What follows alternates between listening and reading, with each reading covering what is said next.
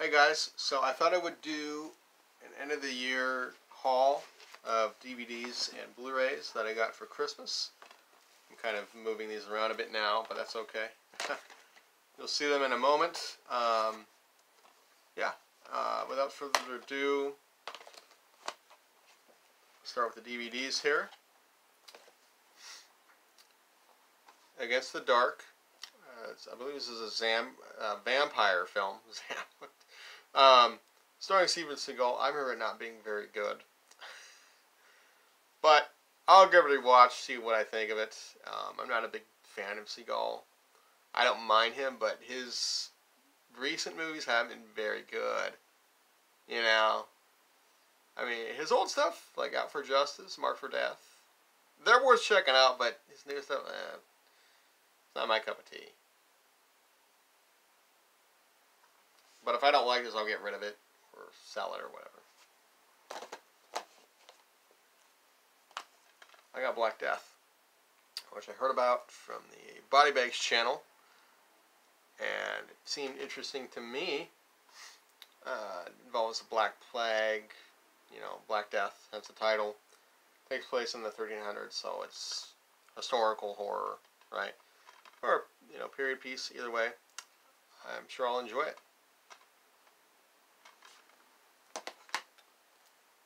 Okay, so then I got Eye in the Labyrinth. So I don't have very many Code Red releases. I figured this one looked interesting. I saw it listed on Tubi before, but figured out this has for the DVD. It's a giallo, and from what I can tell, it involves this lady named Julie. She conducts an investigation. It leads her to the house of Greta, Alita Valley from Suspiria, and at the house, or the mystery that Julie unravels from the artist's enclave, demons and sinister secrets also uncovered. It stars Sybil Danning, as well as Horst Frank, Rosemary Dexter. So, yeah, and I believe it also involves a bizarre dream. Julie witnesses a murder in a bizarre dream. So I'm sure I'll enjoy this one, you know. Now, I want to hear people talk about them. I've really heard people talk about, but whatever. House is Not at Home. This one I've heard of before. Eddie Steeples is in this movie. I know him from Would You Rather, as well as Richard Grieco. I don't know how I'm saying his name right, but I recognize his name as well. Yeah. Sure I'll enjoy this. Here, what it says on the back. When an unknown evil traps the Williams inside their new house, the family members must band together to fight an entity more evil and powerful than anyone would ever imagine. So, sounds like supernatural horror, you know, but hey. As long as it's good, I'm not complaining, right? King of the Ants, a Stuart Gordon film. This might be more crime than horror, but either way, I've heard it was brutal. George Wendt is in it.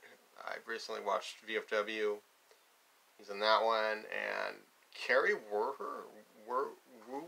I don't know how to say that name, from Anaconda, which I'm pretty sure I've seen that movie. I know it was at least the first one anyway. But yeah, this should be worth checking out, I think. I don't know if it'd be fun, but whatever. The Tripper, which, from my understanding, involves a killer who wears a Ronald Reagan mask, and I guess he kills hippies or something. Yeah, this is directed by David Arquette. I don't know him. I know more as an actor than I do as a director, so I know how this will turn out. But hey, I'm thinking it'll be decent at least. So, you know, I'm gonna watch it soon. This is on my watch list. And I think I heard about this one from the Video Tonfa book that I have. I'm pretty sure that's where I heard from it. Yeah, and it seems like it is a good cast. Balthazar Getty, Lucas Haas. I believe he was in Lady in White, Thomas Jane, Jamie King, Jason Mewes, and Paul Rubens. So, Yeah. I got Undead. Australian zombie movie. I believe also exploitation. I remember enjoying this one. It's been a while since I've seen it, but, you know. I figured, you know, I wanted to revisit it, see what I think of it, right? And I have a gas mask like this is GP5, and remember the horror movie Found also has a character who wears a GP5, so it does pop up in horror, you know, every now and then. Yeah, Undead. Zombie. Did I mention this? A zombie movie?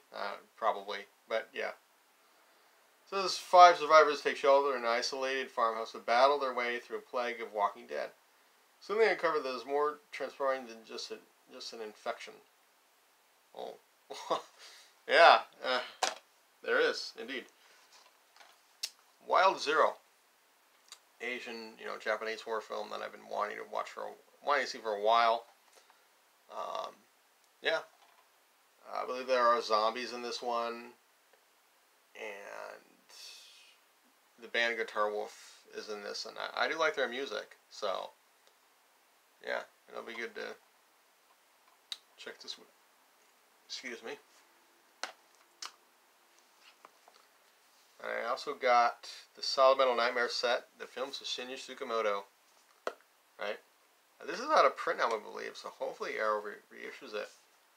And it has the short films The Adventures of Denshu Kozo, as well as Haze. I don't know which discs those ones are on, but anyway. I'll get to the discs now. Tetsuo, the Iron Man, which I have the Tartan Asia Extreme release of, and I've only seen that one of this set, so I need to catch up with my Tsukamoto, right? And Tetsuo 2 body hammers on this one. I'm not sure show the inside. I mean, they're all pretty much the same on the inside, right? I don't really need to. Then I got Tokyo Fist, which sounds fun, and Bullet Ballet, which also sounds pretty wild. They all look pretty much the same on the back. A Snake of June sounds interesting, and Vital, which I believe also had a Tartan Asia Extreme release. Yeah, well, the artwork does differ. Yeah, I'll show it for this one. Why not? Actually, this one is not red. That's interesting. Because these other two are. But, yeah, I just noticed that. Like, oh, yeah, the color's different. But, you know, the back, other than that, the back cover's pretty similar for these. Kotoko, which I almost recently got the Tartan Asia Extreme release of, but I decided not to. And as well as Killing, which is a samurai movie, from what I believe. Yeah. I'm not going to show the poster. And I don't really feel like it, but there's a book in here, as Arrow typically includes their box sets. I'll show 2 of the photos.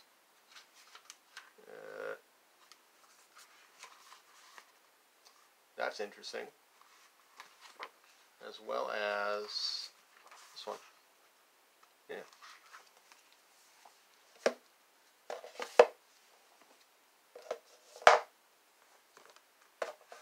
Put these away quickly, but not. I'll rush it. Trying to make sure I don't overrun the space on this card, but I deleted the old video, so I should have plenty. I have plenty of space now, I think. All right, then I want to talk about my Vinegar Syndrome releases, and this next pile, and that'll be it. This is the only 4K that I have. I may get a 4K player at some point. I don't know, but I bought this for the features because I'd watched, you know, Dark Cloud Santa Claus, aka Deadly Games, aka a bunch of other titles off of Shudder about a year ago. I figured, yeah, I want to know more about the movie. And this does have an 88-minute long interview, which I don't know if it plays over the movie like Vinegar Syndrome has done in the past. But, you know, I'll probably check it out, you know. I did get 2 slips. Figured, they're inexpensive. And I had seen these movies and enjoyed them. You know, Don't Go in the Woods Alone, kind of a cheesy, fun, you know, silly slasher film. But I figured, I get the slip. One of their early releases, from what I understand. Right, yeah. That's a classic cover too, I think, right? Witch Trap, which I remember being, you know, a fun supernatural slasher. I wanted to check out if you have from the same director as Night of the Demons and Witchboard, and Pinocchio's Revenge, if you really want to go there, right? That movie. Yeah. And I did get some of the Mexican horror stuff. I got Cemetery of Terror, which is an interesting side out about this is that Hugo Stiglitz from Nightmare City is in this, as well as Rene Cardona III. I know Rene Cardona and Cardona Jr., both filmmakers, right? I've seen some of the Santo movies, as well as Carlos the Terrorist from Cardona the First. Yeah, that's right. Carlos the Terrorist. And then Guyana Crime of the Century from Cardona Jr. And I'm hoping that Vin Sin, you know, what I'm getting to is that I'm hoping Vin Sin will release Vacations of Terror 1 and 2. Because, well, Rene Cardona III directed the first one, from what I believe he did. But the point is Mexican horror, right? And the point is these two, Cemetery of Terror and Grave Robbers, as well as Vacations of Terror 1 and 2, were released previously on a DVD set, which is out of print, right? So it makes sense if Vincent or somebody else could put out Vacations of Terror 1 and 2, right? You know, I mean, I could see VCI doing it too, but Vincent would be my company of choice. But yeah, here's Grave Robbers.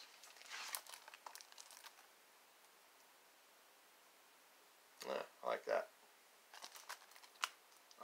Yeah, I do enjoy Mexican horror. I haven't seen that many. But, you know, I find what I can, right? And check out what interests me, you know. I don't know if El Vampiro has release. Or even it has one that's, you know, in English or has Spanish and English subtitles. But anyway, Fade to Black. Yeah, it's a slasher film from what I believe. People used to laugh at Eric Binford, and now with every performance he knocks them dead. You know, same thing here. Eric Binford lives in movies. Sometimes he kills for them too. I think this will be fun, right? A lot of features on this one too, so yeah. I believe there was another slip for this, but I opted for this one. You know, I like the simplicity of this. L.A. Roars looks like a cheesy, fun action movie. I mean, look at that mullet, right? If anyone cares, because this is a limited release from the archive collection, 3,118 of 4,000. Yeah, this looks fun. Pretty wild. Did I show the back already? I don't know if I did. Okay. I'm not going to take it out all the way like this because it's a pain in the butt to put back in the case. Nightmare Sisters. I've known about this one for a while. Never bothered to pick it up. Right? Looks kind of kinky, right? Hot or not, right? You could either way, right? Whatever you're in the mood for. Yeah, this has Linnea Quigley, Brink Stevens, Michelle Bauer. Directed by David DeCoto. Yeah, looks fun, and I believe this is also one early release from Vincent. I don't know if it's Troma, but I think I think I do have a Troma release in here. Yeah, from when I looked earlier. Also from their archive collection, Spellcaster. Yeah, looks pretty fun. It's an Empire Pictures release, right? And Trolls Band is involved in it. Adam Ant is in this movie too, apparently. So, yeah, it looks pretty wild, right? Pretty silly. Yeah. I don't know if they're gonna put out more of Empire Pictures releases or MGM, whatever. But yeah, I'm sure this will be decent, at least. I got Zombie Island Massacre. I've heard about this one. I almost bought it during the halfway through Black Friday sale, but I figured I'll just wait and get it later. So I did. That's what I ended up doing. This is the Troma one of the pile here, of the lot. I don't know any of the actors or the director of this one, but you know, I'm sure it'll be fun. Lastly, to complete my zombie collection on Blu-ray, Zombie Pup Killing Birds. That is zombie film series, not zombie movies in general. Right? In case you're wondering, what do you mean by that? Well, I just answered a question. Right? Yeah, this does involve zombies and birds, from what I can tell. Right? I'm just glad to have this, because I was thinking, well, I hope somebody puts it out on Blu-ray, right? Because I don't have the Shriek Show DVD. I don't have very many Shriek Show DVDs to begin with. But, yeah. I look forward to... And I like this cover. This is awesome. But even this is pretty cool. Right? I mean, yeah, it's the same image, but, man. It's like, what is this bird eating that's causing the blood to pour out of the guy's face, right? I want to know. So maybe I'll find out by watching this, right? It'll be insightful. It'll be amazing. Well, I don't know. But, hey, I'll have a good time with whatever I watch for the most part. So, whatever. Yeah, and that's it. So thanks for watching. This will be up tonight. Or by tomorrow, at least. And that's it. I don't know when I'm going to have another video or what I'm going to do for one, but you'll see me when you see me. And that's it. This is the third time I've taken the third recording for this, so I think it turned out better. No issues. Yeah. Thanks for watching.